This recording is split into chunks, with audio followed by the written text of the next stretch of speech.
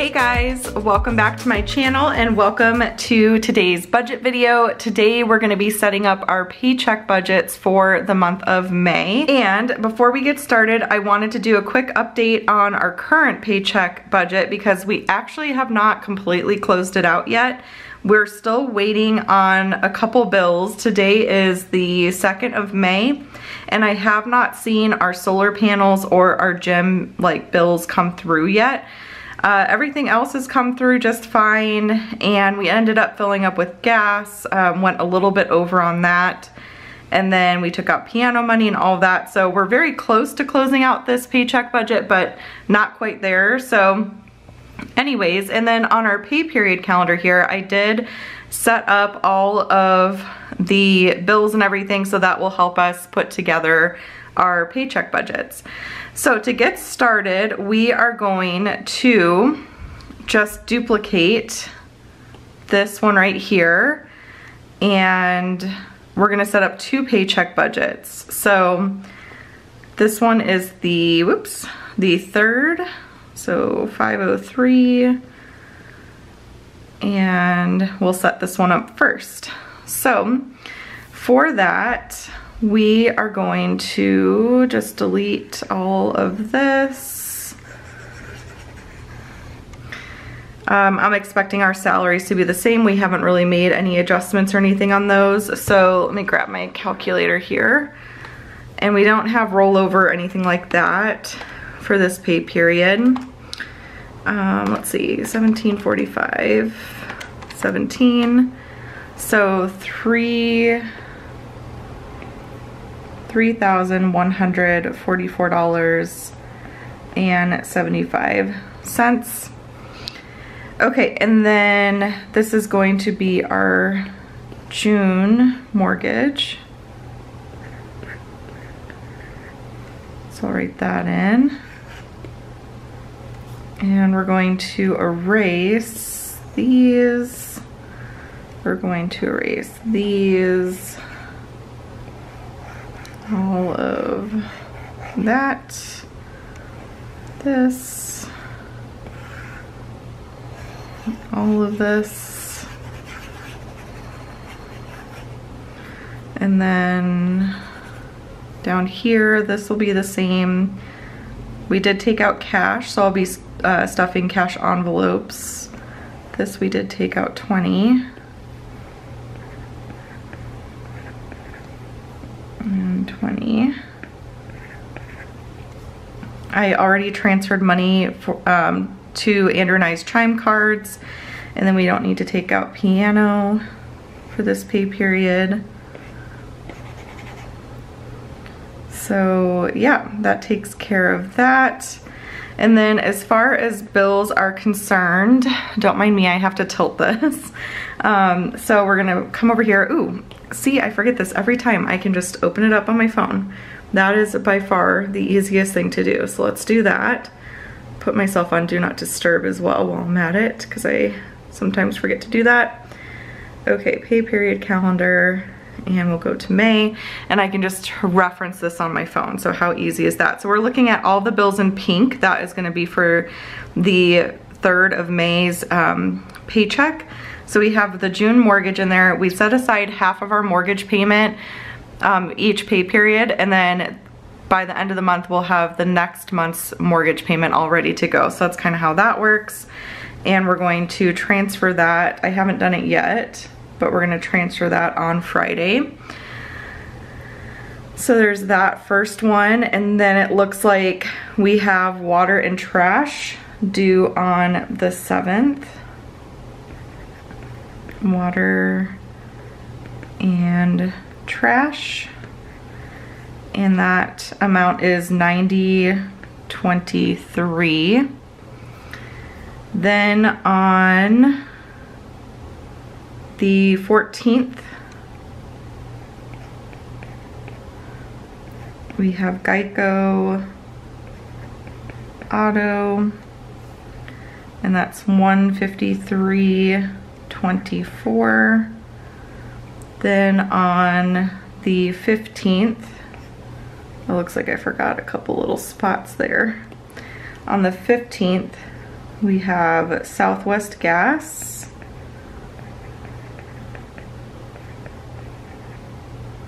And we also have State Farm.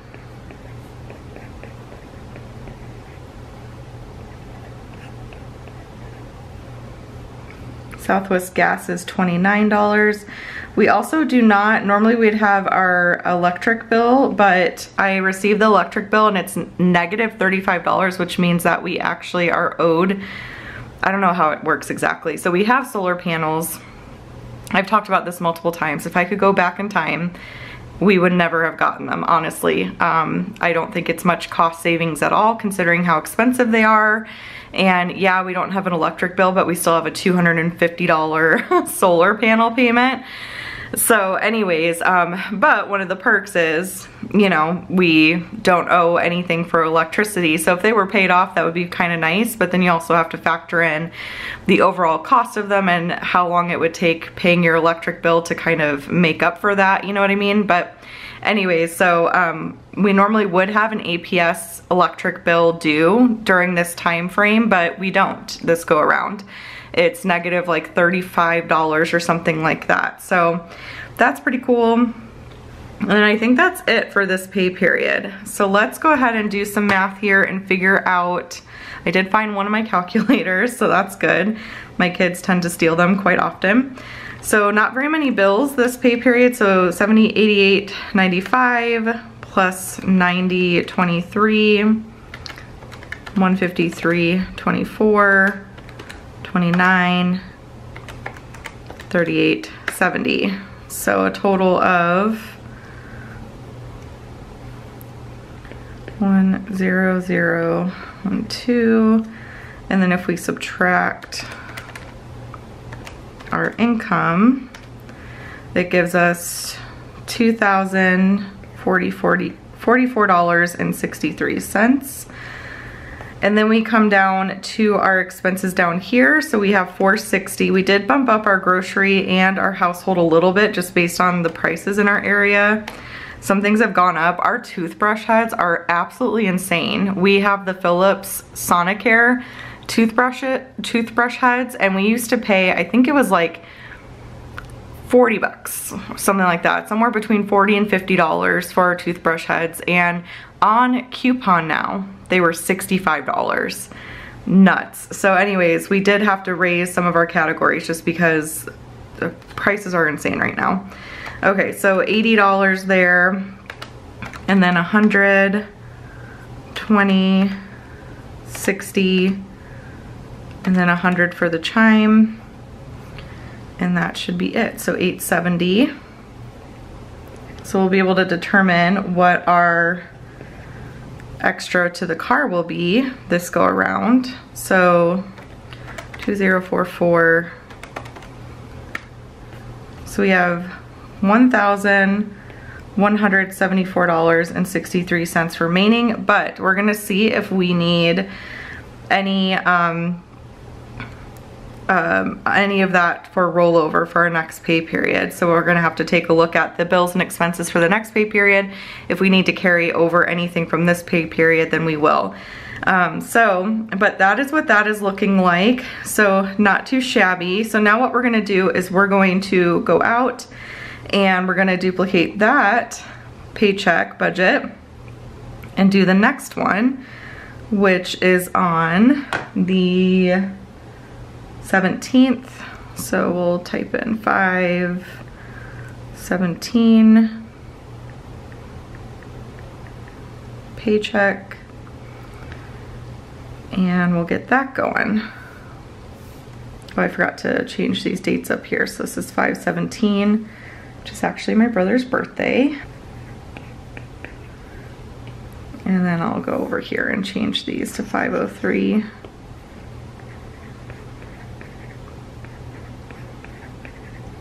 Now, technically it's a 3 paycheck month, but I am actually using this paycheck for June because it's all of the bills are June bills that are gonna be for this 31st of May paycheck. So we're really just looking at the 17th and the 3rd, and then I'll use that one on the 31st of May towards June. So hopefully that makes sense. But So that's all the same, and then we're going to fill in our bills here. We're gonna still put half of the mortgage on the 17th. And then we will take a look here. So we have a bill due on the 19th for Disney Plus.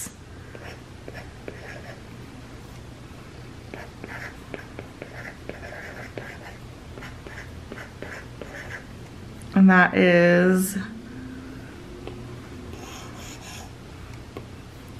$15.18. And then on the 20th,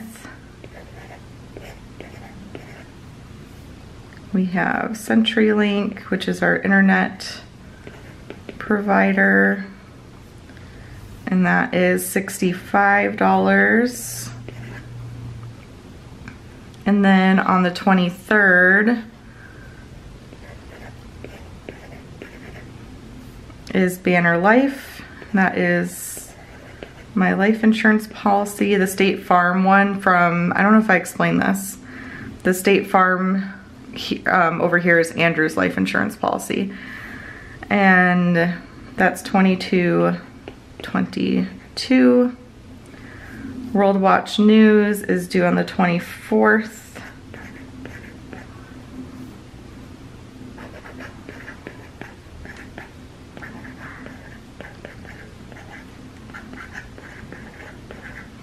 And that amount is $6.99.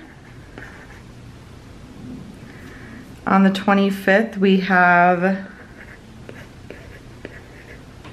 the Sienna. And I'm gonna actually leave that blank because we're gonna be able to put a little extra, well, actually, no, I'm gonna do the minimum at least. And we should be able to put a little extra to it. So that's $1,000. That's actually the minimum payment plus a little bit extra that we just do. And then on the 27th is T-Mobile, our cell phone provider. And that is $155. Is that pen or is that, oh yeah, what is that? You guys see that? Oh, now it went away. Okay, so that's everything for this pay period. Now piano normally would come from here too, but we get paid on the 31st, and then piano will be due on the 3rd of June. So the piano is actually gonna come out of the 31st. So, okay, let's add up our bills here. And that's gonna be $788.95 plus $15.18, and then $65, $22.22, $699, $1,000, $155.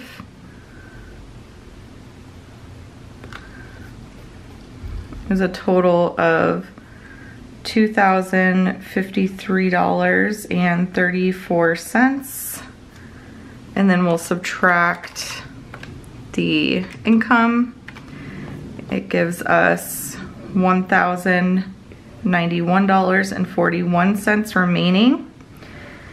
And then down here, our expenses are gonna be exactly the same. I don't know if we're gonna increase our gas budget or not. We may just leave it, but I will erase this because we haven't taken out cash for that pay period yet. But that'll be exactly the same. We just won't have piano. So $870, so we'll just add $870, and that gives us $221.41 remaining. So we do not need rollover from the 3rd of May paycheck. So what I think I'm gonna do, and I'm kind of curious, I think, so yeah, we shouldn't have many bills. I think we're gonna be, I don't think we'd need rollover for the 1st of June either, or like the 31st of May. So that should be good. And once we have enough of a buffer, and actually we kind of do at this point, in our checking account, we may not even need rollover. Like we can just kind of keep a minimum balance in our checking account is what I'm thinking. And so like if, for example, a pay period needed like something from the checking account, we would take it out of the checking account that pay period and then immediately replace it the next pay period, if that makes sense, just to maintain that minimum threshold in our checking account. So yeah, so I think that's looking pretty good. So I think we're gonna put all of this, if the pay period goes as planned, towards the Sienna, which is an extra almost $1,200. Plus, we should be able to put this to the Sienna. So that is very exciting. So we'll be doing some extra payments and such. I might just wait to make the payment though. Like I'll just roll over whatever is here into this pay period and then do like the one big payment closer to like when this is due. I explained this in the last budget video, but when I went on to make the payment, you can't just make extra payments with the bank that the loan is through. You have to like change the auto pay. It's really weird and confusing.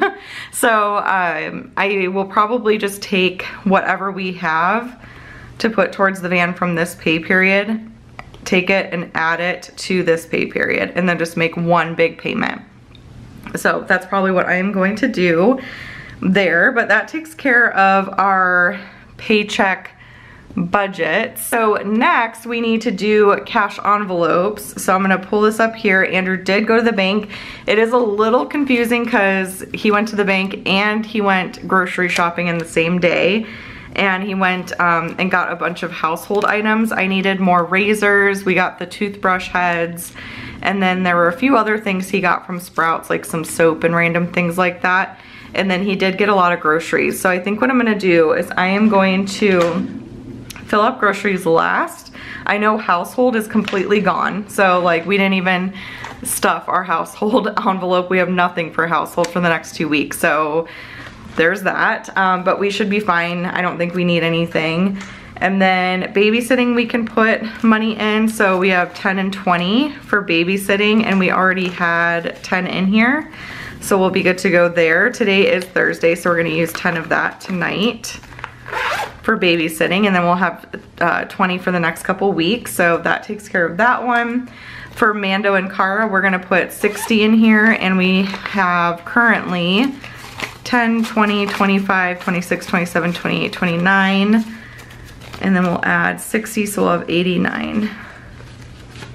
So 20, 40, 60, 70, 80, 85, 86, 87, 88, 89. So that's their envelope, and that takes care of food and treats and nail trims and vet visits and things like that. So that's that envelope. Entertainment was empty, and we're putting 100 in here. So 20, 40, 60, 80, 100. And that's for the next couple weeks. And piano Andrew has, because we're paying the piano teacher today, but we did take out cash for that. And then, like I said, household is totally empty. And then anything that's left is what we have for groceries for the next couple weeks. So let's see. So we have 20, 40, 60, 80, 100. 20, 40, 60, 80, 200. 20, 40, 60, 80, 300. 20, 40, 60. So 360, so he spent 100 today on groceries. So let me double check that. 20, 40, 60, 80, 100, 20, 40, 60, 82, 20, 40, 60, 83, 20, 40, 60, yeah. So 360 for the next couple weeks, but that takes care of that one. And that's all of our cash envelopes. Those are our paycheck budgets for the next few weeks. I will be very excited to make that big extra car payment later this month, and I will definitely update you guys on the balance and everything like that. But it's really fun making those big extra payments. We haven't received all of the miscellaneous income we've been expecting. So we did get our federal income tax return, and we were able to put like our buffer in our checking account, get miscellaneous savings where we wanted it to be. We put some extra in our emergency fund, and then we're still waiting on our check from our builder for our buyout because there were issues with our floor. I've talked about that in numerous videos.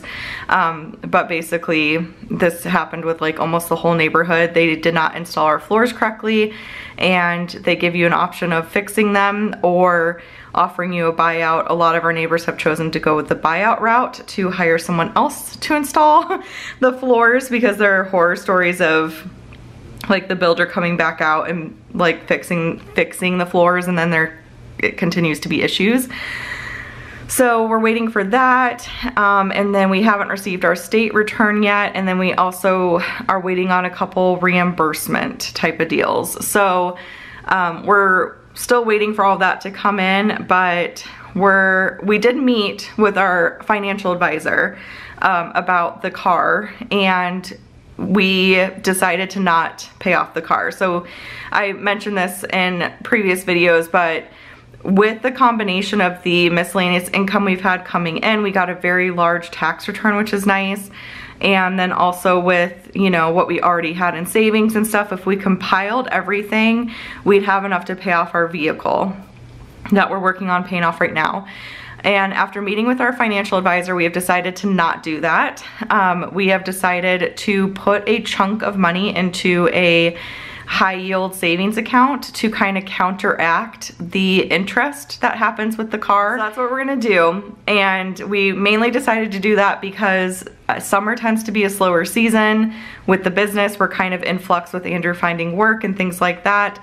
And so the safer option right now is just to kind of keep liquid cash on hand. If we put it all towards the car, we would be very much so down a bunch of liquid cash, which I feel like right now in this season, with our current state of the economy and just things like that, we are better off just keeping that money ready to go and just trying to put extra to the car as much as possible. Andrew has gotten updates, by the way, about a job. So he met with a head pro at a local golf course, and he said that there's a good chance there will be a position available. And actually today he sent a link to Andrew to apply for a position. Sorry, I had to reset my camera, but he sent Andrew a link to apply for a position. And so it sounds like they're going through the formalities of applying, and Andrew may start working there very, very soon. We are still hoping for Costco because Costco has great benefits, and that would be really huge for us. So, but Andrew's thinking right now that he could potentially do both, because at the golf course he would be needed probably in the early morning, and then at Costco he could work nights. So he would be working 2 different jobs, get benefits, things like that. And what we're hoping is to be able to put the majority of his income towards the car, and help use that to help pay it off faster. So that is very exciting. So prayers that, you know, that all works out and everything. Andrew's really excited to work at this golf course. He loves it. He's played there quite a bit. And yeah, it just sounds like it went really, really well. So he's excited, and he's thinking about kind of going down that path as far as like a more official career. He's thinking more about, you know, becoming a head pro and going through the PGA program and just different things like that. So I'm really excited for him. I think that'll be really great and all of that. So, but yeah, that's kind of where we're at with everything. Not gonna pay the car off. We're just gonna hold on to the cash for now and just kind of keep chipping away at it as quickly as we can and get some money in the high yield savings account. And then Andrew's gonna continue to work towards getting a job, and it's sounding like this one at the golf course is very promising. And then Costco, the latest that he heard was that they probably were not going to hire until the fall when it gets to be like the busy holiday season. So we're expecting him to probably not start there until October, maybe September, but probably sometime in October. But that sounds really promising too. If they had a position now, they told him if they had a position now, they would take him back right away, but they just don't at the moment. So hopefully very soon. And yeah, I'm just excited for him. I think it'll be really great. It's gonna be an adjustment for sure as a family. Like, it's gonna be an adjustment, but it'll be good. I think it'll be really good for him. He's been really itching to get back to work for a while now, and so I think it'll be good for our family. But anyways, that's all for today. I hope you enjoyed all the little updates and everything, and seeing me put together our paycheck budgets for the month and our cash envelopes. I will check in every Friday throughout the month, let you know how everything is going, and we'll probably put that big extra payment to the car during the second pay period of May, so that'll be super fun. But I hope that you guys are all set to go for May yourselves. Let me know what you are working on financially in the month of May, and if you are all ready to go, if you have your budget set, ready to go.